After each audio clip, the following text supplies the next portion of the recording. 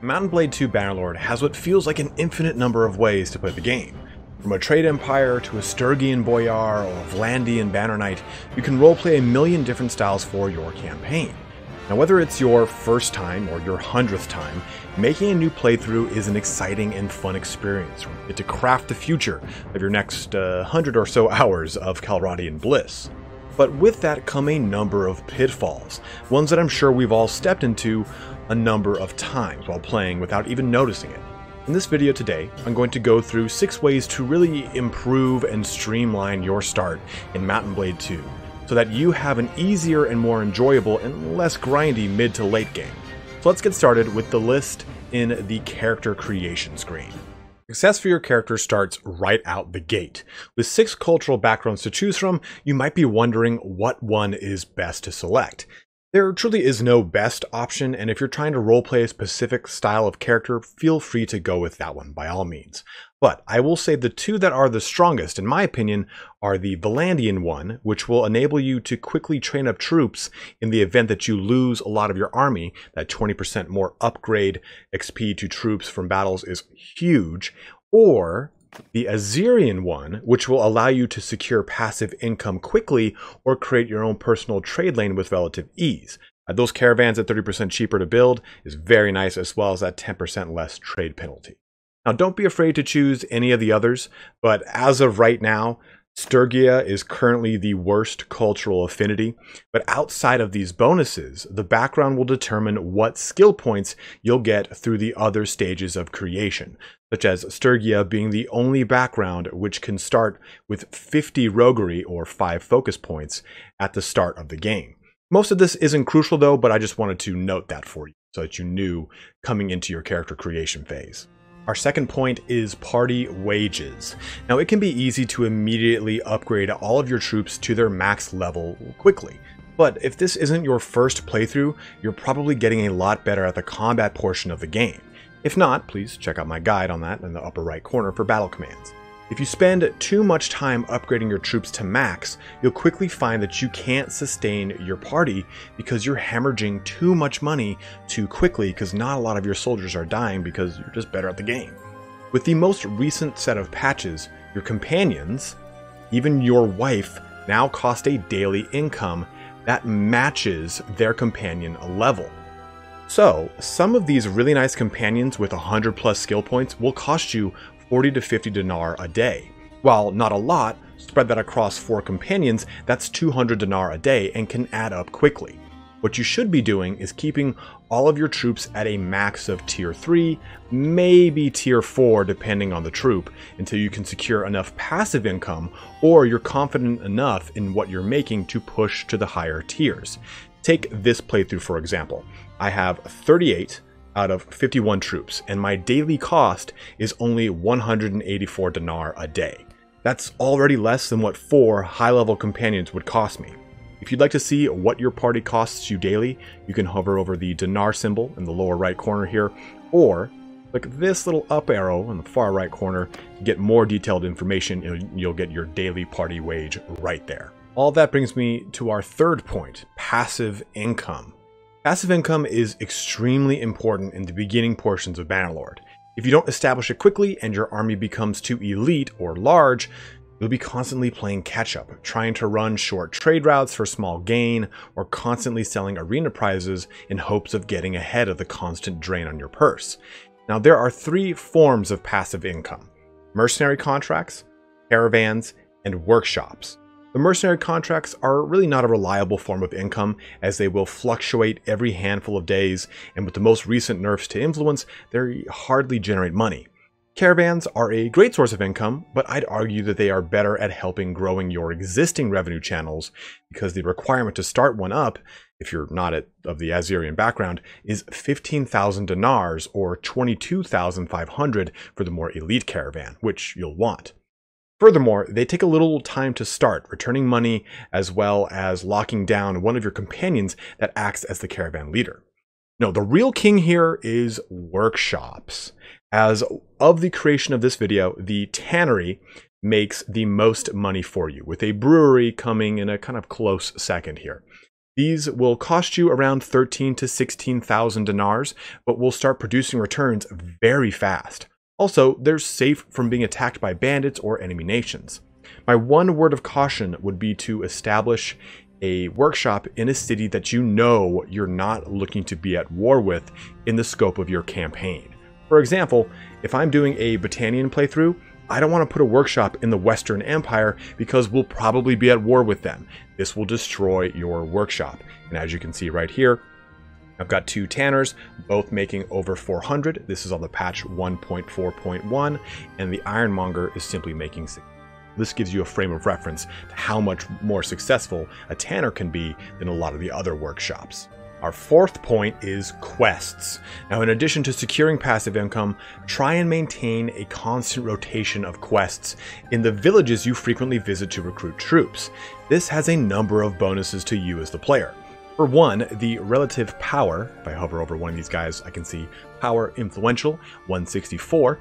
This will increase, resulting in better recruits, especially if that village has any of the prestigious noble lines that are exclusive to some villages. Second, it will increase the relations with the inhabitants, helping you access more of the recruits within the village. As you can see, I've got 0 relation with Udris here. Now, if I jump to recruits, that means I only get access to the first 3 columns. As I increase this relation, it needs 5, it's 10, and then it needs 20 in the final column here. But third, it will provide you with a bit of income, especially quests like Family Feud, Find My Daughter, or Deserters, which will net northwards to 1,000 gold with each completion. You'll quickly find that this amount of money isn't really worth it, but it can add up fast, and you'll have access to better recruits in the latter portions of your game. If you feel brave enough, you can tackle the bandit camp quests for a hefty relation bonus, a good deal of loot, and a large gold reward. I'll refer to my guide on the bandit camps again in the upper right corner if you need help tackling some of those. The fifth point is skills and attributes. Now, this next tip is a bit of an advanced one, and if this is your first time playing the game, I strongly encourage you just to play the game and experiment with everything. Restarting the campaign is actually a feature of Mount & Blade, so don't worry. But if this is one of your many playthroughs, you should really be optimizing your social and intellect-based skills right out of the gate. Remember, in Bannerlord, your attribute points do not contribute to your skills in any way outside of learning speed, so higher vigor doesn't make for more melee damage. So, you should spend the majority of your time, especially in the beginning of the game, focusing on skills such as trading, medicine, and steward. Tactics and leadership will start to increase as you lead armies when you're a vassal or running your own kingdom, so don't worry about them at the start. Now, it's hard to see this, but most characters stall around level 14 or 15 because every character level requires a certain amount of skill points before you can progress to the next character level. For instance, level 1 to level 2 takes 10 skill points, but level 15 to 16 requires 80 skill points, as you can see here. To further this point, the higher your character level, the slower you learn skill points. So if you spend all of your early levels, attribute points, and focus points on nothing but combat skills, your progression will reach a massive stalling point because your combat levels will become few and far between, as your more passive skills, the intellect and social-based ones, will match that slow learning rate. Remember, your combat and transport skills, like riding and athletics, will increase at a fast rate because you'll constantly be using them as long as you're engaging in combat with the respective skills. Skills such as Steward require high food variety and morale. Trade requires you to buy low and sell high. Medicine requires you to heal wounded units. So there are much more specific criteria that are required to level those skills.